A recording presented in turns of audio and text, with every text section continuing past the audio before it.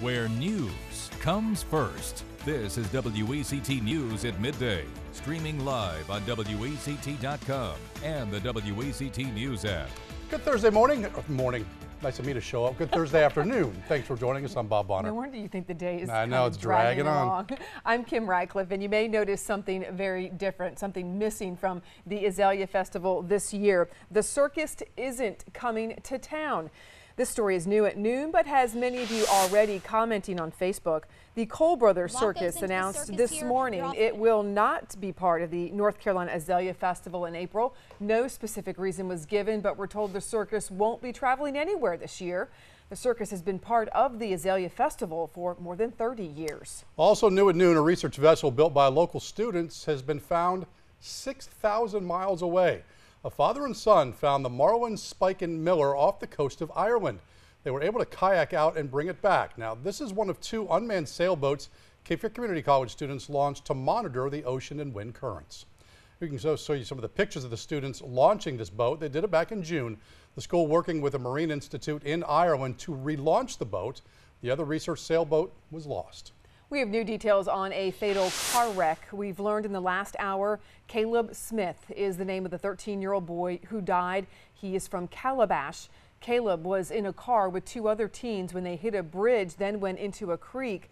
That wreck happened on Bridger Road in Shallotte. Justice and Devin Harris survived the accident. They are expected to fully recover, and troopers are working to determine whether any charges will be filed.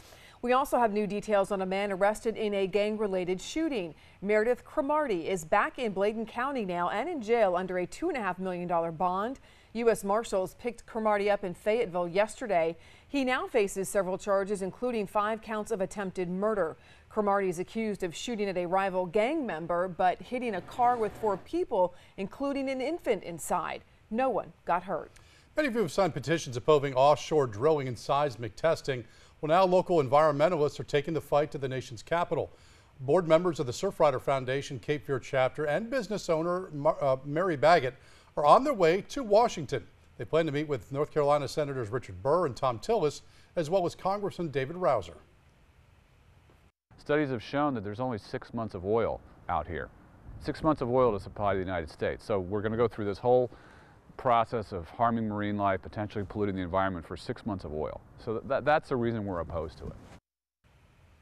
Now, the organization plans to present letters signed by over 1,000 businesses to the White House next week, asking it to cancel plans for oil drilling in the Atlantic.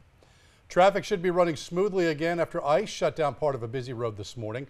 DOT crews had to dump salt all over the road at the intersection of Carolina Beach Road and 3rd Street in Wilmington. Some water on the road froze at the cold temperatures overnight. There were at least 1 accident. A couple drivers reported their cars spinning on the ice.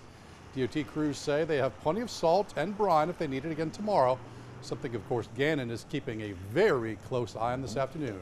Yeah, that's right. We do have a system on the way for tomorrow. Could bring some wet and even briefly wintry weather to portions of southeastern North Carolina. Perhaps a more pronounced period of some of that wintry weather just to our north in northeastern North Carolina. This afternoon, we're working on temperatures chilly but above freezing and miles ahead of where we were at daybreak. Widespread 20s at daybreak this morning as expected. Now it's upper 30s and lower 40s. For the rest of your Thursday, only about low and mid 40s is all we can ask for under sunny or mostly sunny skies. Hey, that's a positive. Let's fast forward to tomorrow, where your Carolina View temperature and future radar model gets active after 8 o'clock. Have some showers blossoming with a low pressure system.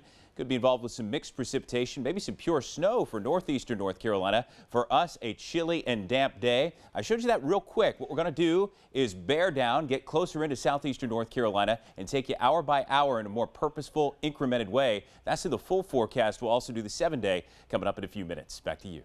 All right, Gannon, thanks. And here's a heartwarming story for you. Do you see this? Well, this is a dog hiding very scared behind a speaker because the house he's in is on fire.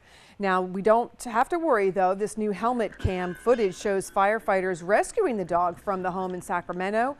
The family made it out safe as well. When firefighters got to this house, though, it was fully engulfed in flames. Fire officials say a working smoke detector played a big role in getting everyone to safety.